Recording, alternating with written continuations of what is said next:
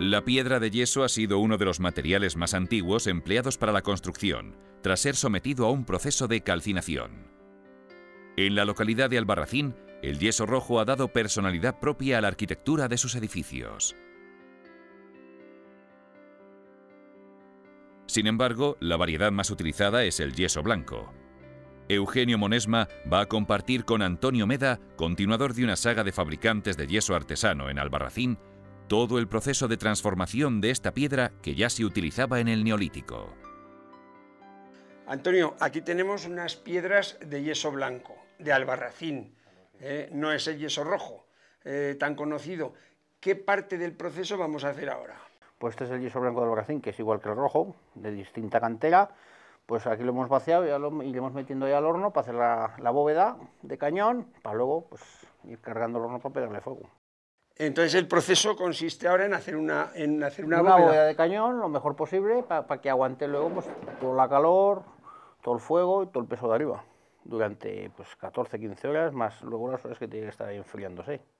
Esta me gusta.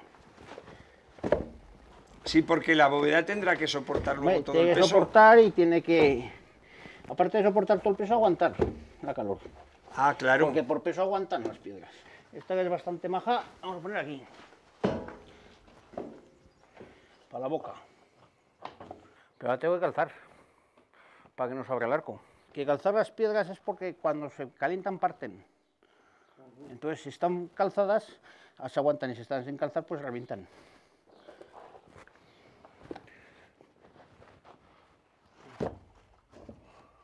Las piedras que quedan al fondo son de la cocción anterior. Sí, de la cocción anterior que nos han quemado. Ah, nos han quemado y entonces las dejas y las vuelves a cocer.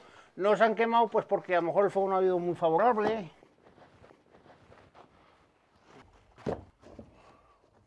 Pero lo dicho, hay que calzar para que no bailen. Aquí para la boca. Pero al revés. Donde va el fuego, pongo las gordas. Y donde recibe menos calor, las pequeñas. Que se cuecen antes, claro. Sí. Aunque por medio también meto alguna pequeña para que el fuego se reparta. Ya. Pero donde lleva la fuerza es el medio. El fuego siempre tiende a subir y encrestar. Esta es para la boca. Porque si no hay que buscar unas piedras muy perfectas y así con la rejilla está, se aguanta mejor. Hay que calzarla, porque la pongas como la pongas, no para bien. Y hay que buscar unas cuñas para calzar, porque ahora tiene que hacer esto un poco de bóveda, pero en redondo, para que el peso no lo empuje para aquí.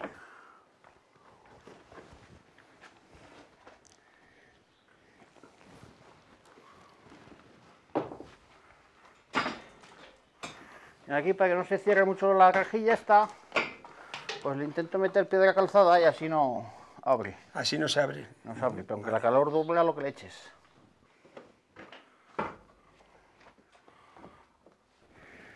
Ahora ya vas haciendo la boca, ¿no? Sí. Voy subiendo la boca, así alguna bonita que me gusta, como esa, que para un poco llana, pero no te quieras ir hacia afuera. Sí, sí. Porque si no se cae el muro. Hacia adentro. Hacia adentro. Estas son tan vivas, si no las rompes no se cuecen, ¿sabes? No se cocinan. Si no, no será yeso Albarracín, será yeso y yeso. Ahora ya estamos echando todo el menudo para arriba para ir cerrando redondo un poquito. Aparte que haga bonito para que el fuego se reparta. Ya lo dejamos por terminado, cargado al horno.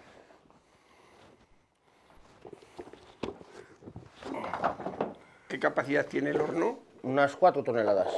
Luego pierde el 40% o así de peso. Hoy acabas esta faena y mañana te dedicarás a... Mañana ya prontico encenderemos el horno y estará todo el día ardiendo. Todo el día. Todo el día. 12 horas. 12-14 horas. Y sin dejar de meter leña, porque esto come leña, ¿eh? Ahora está la leña mojada, que ha llovido, se ha mojado. Pero eso no es inconveniente. Hombre, la leña mojada no arde tan bien como la seca. Pero al principio, luego Luego nada, cuando coge fuerza nada. El fuego tiende a meterse para adentro, entonces hay que ponerlas así, las tablas. Hay que tener cuidado si no te quemas la mano. Ahí.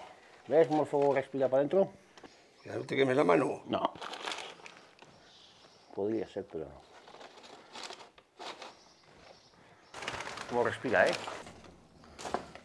A primera hora de la mañana, Antonio enciende el horno calculando que la cocción durará unas 12 horas. Bueno, pues ahora ya nos apaga. Ya nos apaga. Casi todo que sale es vapor de agua, ¿eh? Ahora ya ha cogido fuerza, pues ya le podemos meter aquí de lleno. Ahora que echas madera gruesa ya. Sí, le meto esta tabla que estaba por ahí dando vueltas. Ya madera gruesa. Esto ya nos apaga.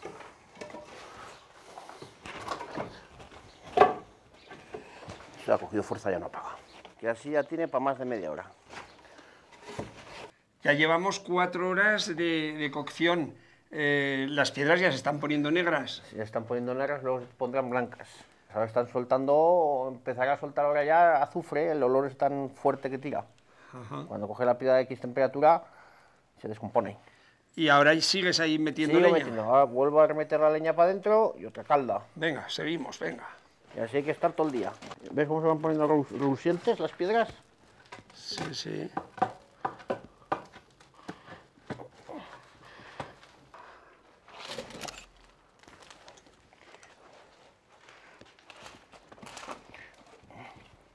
Vale. Con eso ya tiene para todo el rato. Y ahora ya sí estaremos 12 horas seguidas. 12, 13 horitas, 12 sí. o que será ya de noche. De noche, se media de noche y empezaría a tapar. ¿Qué tipo de combustible veo? Que echas aquí todo tipo de leña. Aquí combustible, pues chopo, de unos chopos que tiran ahí a lo de la fuente, en el parque, la Vega, pino. Antiguamente utilizaban aliaga. Aliaga, barda, puntas de pino seco, lo fácil, lo que tenían alrededor. Es una leña que flame, que tenga fuerza para que queme pronto el yeso. Ya llevamos más de casi tocando las 9 horas. Ya ves que el fuego ya va subiendo, ya va poniéndose blancas las piedras, por ahí, por arriba. Ya va cambiando de color.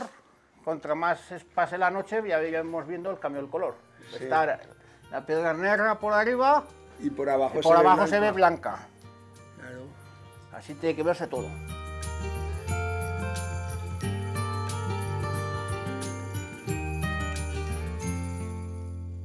¿Cómo va ahora, Antonio? Pues esto ya está prácticamente terminado. Echaremos la poquita que nos queda ahí de piedra machacada para tapar un poco este colorado que se ve. Ha menguado bastante el horno, que es lo que esperaba yo. ¿Cómo sabemos que está terminado? Pues está terminado porque sale el fuego por aquí. Lo que he machacado con la maza de romper las piedras, pues todo eso se lo he hecho para que se iguale la calda.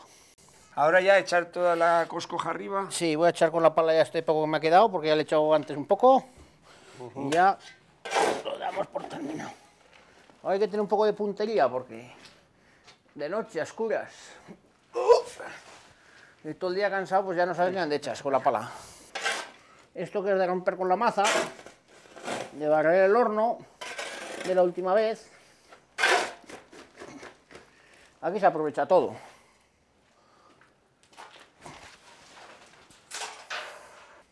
Lo bueno de un buen palista es echar la pala y que se quede en el sitio. Esto que estoy echando es tapar un poco para que se reparta un poco el fuego. Y por aprovecharlo. Y así vas dejando todo cubierto ya. Todo cubierto. Intento dejarlo lo mejor posible. Pero es muy difícil acertar. Porque el humo te molesta, ¿no ves? ¿Y ahora qué viene, Antonio? Ahora ya nada, ya le empujo un poco la leña, cerramos la puerta y a descansar. Mañana lo dejamos descansar, pasarán 2 días y lo moleremos. La bóveda sí que sacarla al rojo vivo. Vamos a cerrar la puerta, que pasen 2 días y luego vendremos y ya empezaremos a moler y otra vez el ciclo nuevo. Y continúa el proceso. Cargar, quemar, moler. ¿Vale? Venga, pues cierra. Venga, pues y así se va recociendo.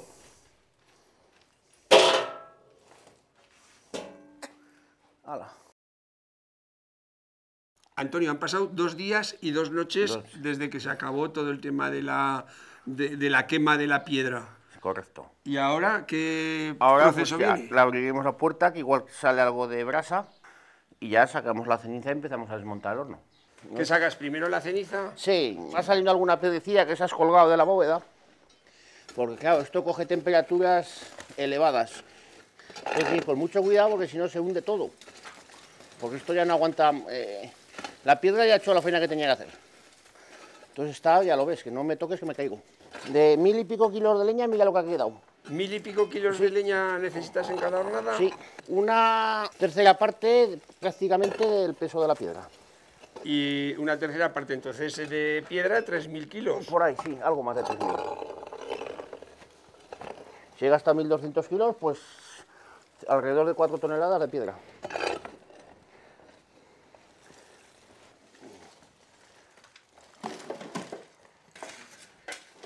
¿Esta piedra pequeña no la aprovechas? Sí, alguna piedra, pero la suelo quitar.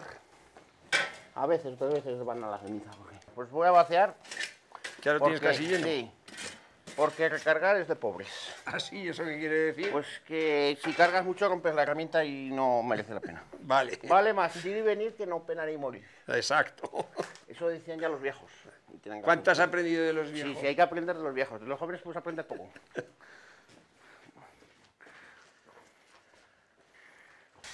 ¿Esto de dónde lo aprendiste tú, de tu padre o qué? Sí, esto ya viene de generación en generación. Ya mi padre hacía, mis abuelos hacían. Ahora el horno se está vaciando, le estoy dando al botón. ¿Ves? El mando a distancia. Que es un sistema hidráulico Claro, que te has inventado. Lo llevo aquí el mando a distancia, le estoy dando. Va subiendo, va subiendo, va subiendo. Poco más, poco más. Vale, ya no sube más. Esto hago palanca y ya va al suelo todo, Mira. a tierra. Ahora a moler. A ir sacando con la media luna y con la pala de la máquina a coger. Pero antes tengo que quitar el hierro.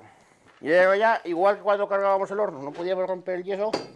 Ahora se rompe enseguida. Con facilidad. Sí, sí. ¿Al molino lo llevas lo más pequeño posible? Sí, no, el molino tiene una rejilla que solo deja caer lo menudo.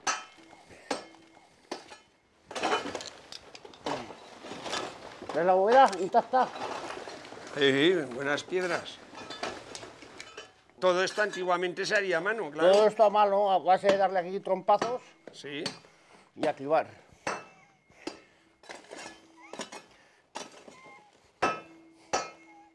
Ya lo ves cómo se deshace. Cómo se parte, ¿eh? Vale, no lo rompo más. Antiguamente, así bien malladico y luego aclivado. O sea, se hacía todo a mano, prácticamente. Todo a mano. Todo a mano. Luego se porgaría también. Sí, ahora polgaremos un poco con una caja de la fruta. Ya, míralo. O sea, este sería el proceso antiguo. A lo antiguo. Y me imagino que esto lo extenderían todo en una era. Extendido y para adelante, para arriba, para abajo. Claro. Con un macho y un rulo a veces. Esto es una criba moderna, de PVC. Una caja de la fruta. Exacto.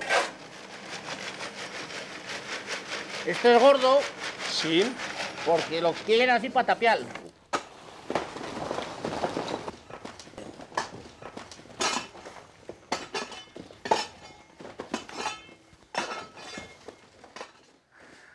Se rompe con mucha facilidad. Cuando está cocido, Cuando está cocido. porque el fuego no se las come. Nada, si no está en estallón. ¿Está? ¿En qué se nota que no está? En la dureza, mira. Ah, ¿Ves? Lleva un hervor que a lo mejor para un yeso industrial con la calor que lleva vale, con aditivos. Pero para nosotros no vale, porque eso luego no fragua. Pues ahí hemos sacado bastante yeso y vamos a proceder a bajar el horno a su sitio, porque quedan ahí piedras algunas de atrás del horno sin quemar, entonces ya se quedan para el próximo horno. Vale. Pero no lo vamos a sacar, las piedras están crudas, porque eso no es yeso, eso sería piedra machacada. ahora cargar la carretilla Ahora hay que cargar la carretilla para llevarlo al molino. para llevarlo a la tolva, que está afuera.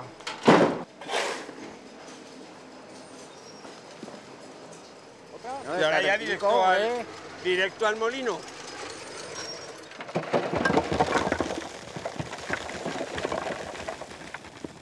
O sea que el proceso es, aquí echas la piedra que acabas de mallar allá. Allá. Aquí la vuelve a triturar en este molino. En el molino, y él hace polvo, a la granometría deseada, y ya va a la ensacadora.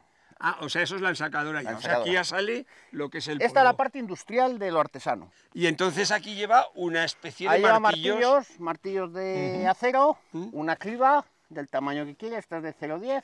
Puedes ponerla más delgada, más gorda, mira los agujeros. Bueno, pues lo ponemos en marcha.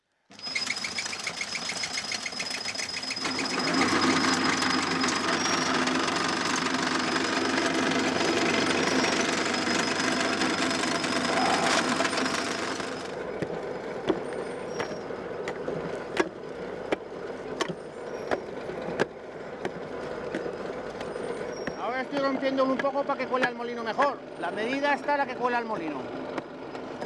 Aunque está casi deshecho, pero hay que romperlo un poco más. Esta es la separación que es la del molino. Y al que no cabe hay que darle.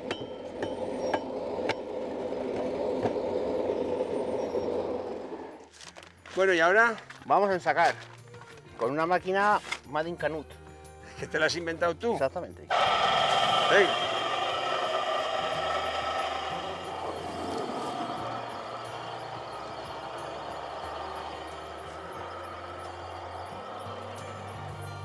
La firma de Antonio Meda como continuador de la tradición yesera de Albarracín es una garantía de que el producto final ofrece la calidad del yeso artesano.